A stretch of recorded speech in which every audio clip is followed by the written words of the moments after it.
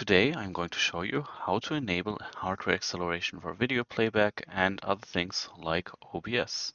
So to present to you that this is actually currently not working correctly, I go here to the settings, output, advanced, and here we have only X264, which is a software encoder. So I close OBS at this point here. And now let's go into my root user and we go to etc NixOS. Yeah, I can show you real quick. So I have created this file called hardwareacceleration.nix, and I will show you what it looks like. So to be able to have it run as a normal configuration file, which I import later, I will show you how that works. I just created this header here, and then here is what makes this file work. So to see exactly what happens with those, I recommend reading up about that on the NixOS files, NixOS wiki. It will show you exactly what to do. But you can basically grab and go with this file, and I will also upload it to my GitHub, so you can just use it from there.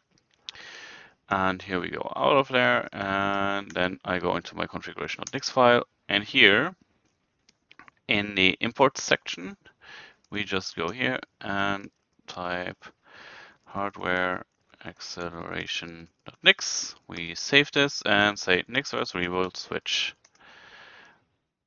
Once this is done rebuilding, we open OBS again, and you can see that the functionality for FFmpeg hardware encoding will work.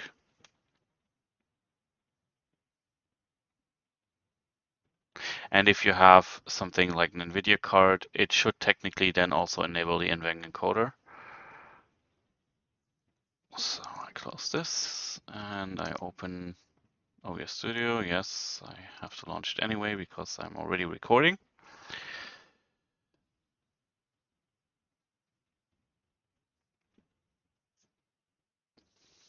And now we can go into the settings, output. We still will not have an option here, but this is because of my graphics card, because I just have an Intel integrated one. That's okay. But I can go here and it will switch to FFmpeg via API.